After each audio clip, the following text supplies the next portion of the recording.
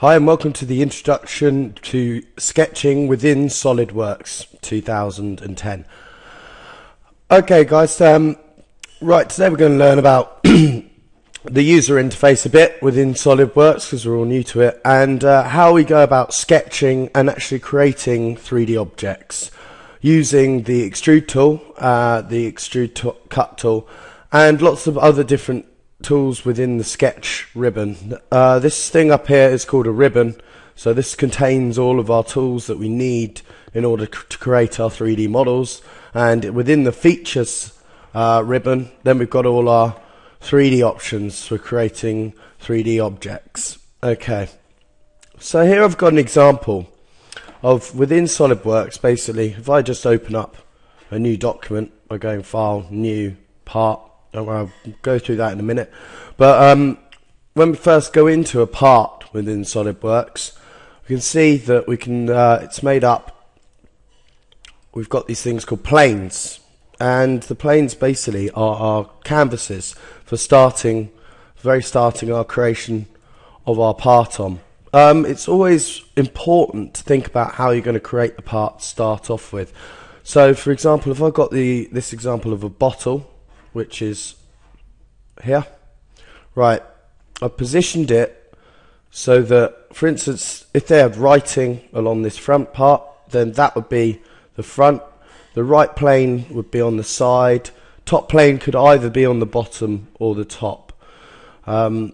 This is important to do because when you do, if you just draw it within free space, not using these, when you bring it into what's called a drawing in Solidworks, then it won't position properly. But you'll get to understand more about that the more you get to using the program and so on. So just remember that, take that into consideration, start off with, try and get your head around it. It's really important. Okay, so we're going to start off by creating a new part. I can close that down now because we don't need to use it. I will just save that quickly. There we go, save, and I'll just put that on my desktop for now. Okay, closed, and I'll close that new part because I want to start right from the beginning. First of all, we go up to the top here and we select the new key. Okay, so either you could go File, New, or we can click on what looks like this piece of paper. So we'll click on that, and that brings up our new Solidworks document options. Here again, we've got what were discussed in the previous tutorials. We've got parts, assemblies, and drawings. Okay, today we're going to start simply by just using parts, and then tutorials to come after this will discuss more in depth about assemblies and drawings. Okay, now let's press OK. We'll select part, press OK, and that will bring our Solidworks user interface up. Okay. Right, as I talked about a minute ago, here we've got our top, front, and right plane. And we can basically create what are called sketches in these planes. And these sketches are then used with our 3D features up here to create 3D objects. So we've got front, top, right plane. Okay, and we're just simply today going to be extruding different shapes up, get you more used to how to use Solidworks and how it works basically. So here we've got our sketch features. So to start off with, as you can see, if I go to sketch right now, I can't sketch. Okay, it's asking me beginning sketching, new entity. The sketch plane will be inferred from available planar faces or reference planes. So this basically means we've got to select a plane to draw on first. But the best way to go about doing this is to select a plane, and then we get our option, right click, and we get options up here. We get sketch, show, zoom to selection, or normal to. We want to simply click on sketch, and this will create what's called a new sketch. So now if I go to my line tool, I can create a sketch freely in there, but that's right. To do that, I'm just going to delete that, so I select it and simply press delete on my keyboard. Nice and easy to do that. Okay, so now we're in our sketch area. We're ready to start creating some shapes to get used to the sketch tools up here. First of all, I'd like you to just grab the corner rectangle tool, and we'll draw just in anywhere in the space, draw a rectangle, okay? And then, okay, once done this, in SolidWorks, it's really important. We'll be using this tool over and over again. Everything you do in SolidWorks must be smart dimensioned. So this basically is adding dimensions to the part. So therefore, when we go to give the parts information drawings to the manufacturer, it's all correct, and so on. So if I just show you how this tool works, if I click on the Smart Dimensions tool, and then click on one of these straight edges here, you'll see a number comes up, okay, 36.35 millimeters, and that's basically that's simply the length that is at the moment in the space in SolidWorks. So what I want you to do is just change that to 50, and then we could change that again. Well, I want this to be a square, so 50, 50, 50.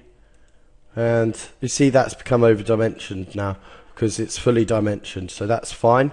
What you can do now, if you've accidentally got one of them wrong, you can double click on it and then the dimension will come up again and you can change it. So we can always go back in if we've got something wrong, change it, which is one of the beauties of SolidWorks, okay?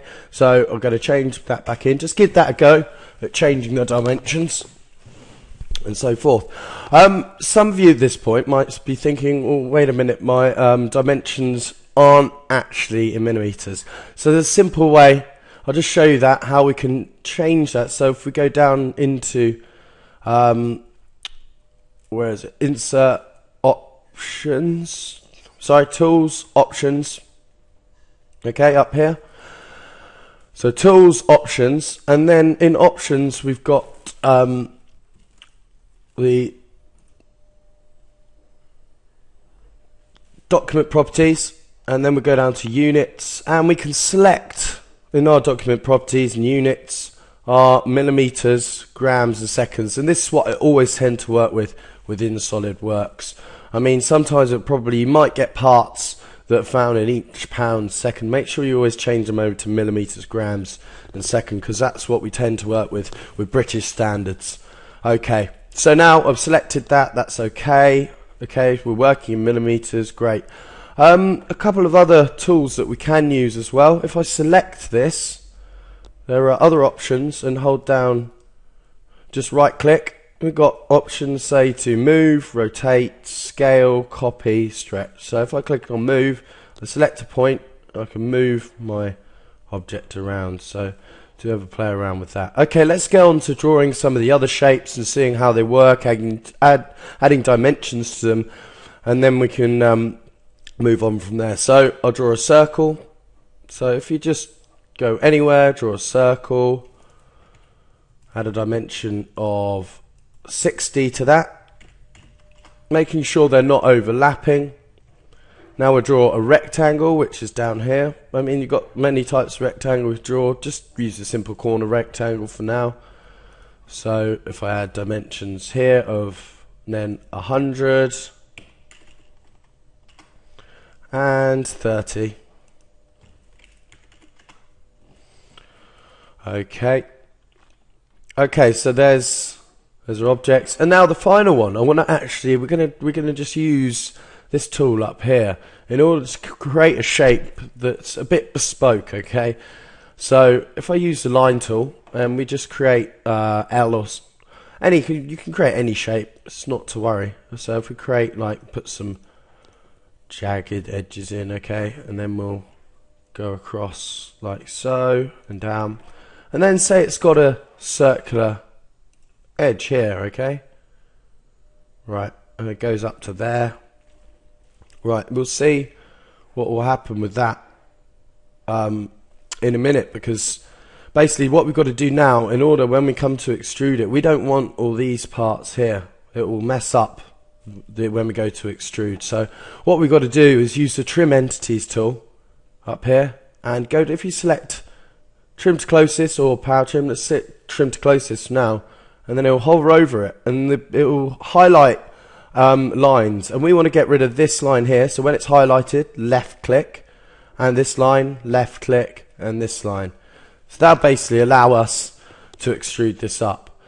But notice what happens now. if I go to exit out the sketch, so exit out the sketch, so that means we're coming out the sketch. If I just remember from the previous lessons, if I hold down on my middle mouse scroller, then we can actually rotate the object about. Now we'll go up to features where my extrude feature is. I'll click on extrude. Okay, now what it's done is because that sketch was already selected on what's called my feature tree, it will automatically, when I open up the extrude feature, extrude. But look, so if I can add distances to, what you're noticing now is, wait a minute, all of them are extruding to the same height. So what this means is it tend to draw all my shapes in different sketches, so that therefore we can give them different heights. Okay, so that's what we're going to do now, as opposed to having them all in the same sketch. We're going to draw each individual one in a different sketch. Okay, this is just getting you used to the interface, guys. So I can click X out of that.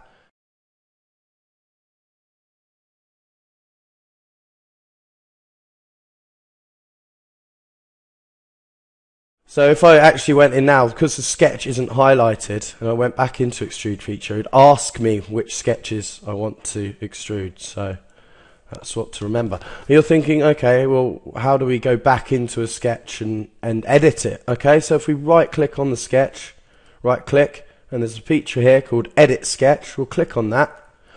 Press on the space bar or go up here and click on the normal 2 button. Okay, and that will bring our sketch back into face us, basically. Now what we want to do is we're going to delete some of these. Okay, so I want you to just drag over all of this and press the delete button, yes to all, and we'll delete the circle again, because we're going to draw these completely again. Again, more practice you have at just doing this. So now I've only got one sketch. As I say, the better you will get, so we need practice. Get good at this. Okay, so again, in the top plane, we're going to create another sketch in top plane. So right click on it, click sketch, and we're going to create our circle again over here. Smart dimension 60. Exit out of that. That's all done now. So we've got 2 now sketches. Right, top plane, sketch.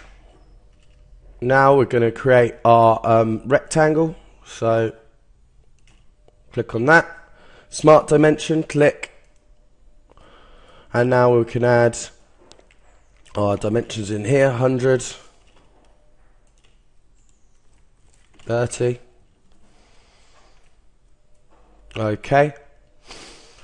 And now for the final, more bespoke one, say we can add the circle in first. You don't have to necessarily, it doesn't matter which way you do it, but if I just add this, we're not going to add dimensions to this, otherwise that'll take too long and get a bit tedious. So if I just make some kind of, and as we say, we can put angles in there.